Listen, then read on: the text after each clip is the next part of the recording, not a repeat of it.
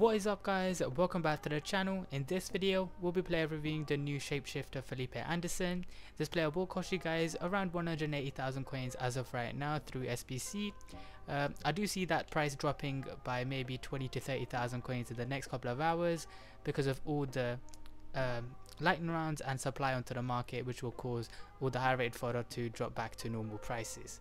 This player, he's 894 rated card. He's a right winger, left footed as this card. He's usually a right footed player, so that's another change EA made.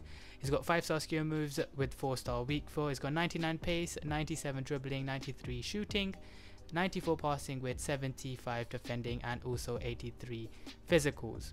I'll be using him in the 4-1-2-1-2 formation as a cam and also as a left striker.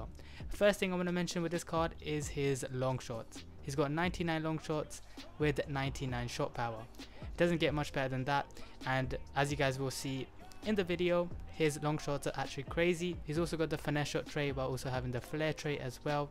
His finesse shots are really consistent as well, coming in from the right midfield position. If you're going to be using him at that position, it's going to be great for you to cut in and hit that long shot, that finesse shot.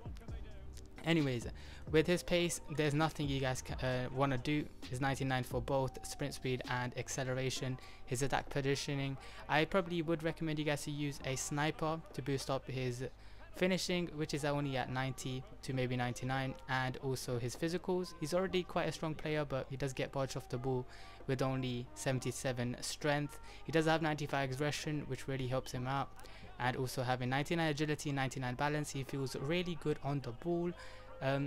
If you want, you guys could play this, the sniper chemistry style, or the marksman, which will upgrade his shooting, dribbling, and physicals.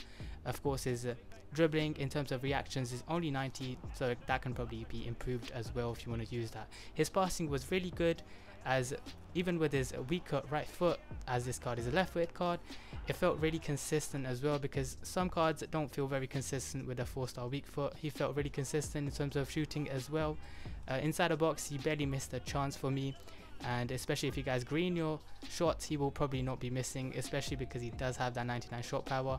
And if you guys are using him in a left striker position like I was for majority of the gameplay, then the across the shot green time shots will be a guarantee of goals.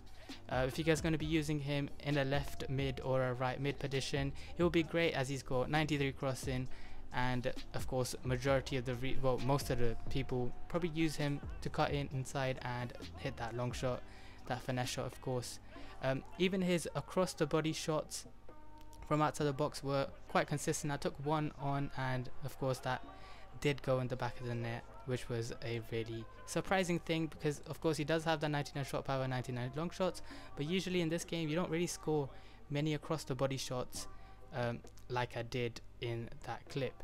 Anyways, overall I played 4 matches with him, scored 8 goals, and he felt really good on the ball, and for 180k I think is a bargain, which I do recommend you guys to use even as a super sub if he doesn't get into your team straight away.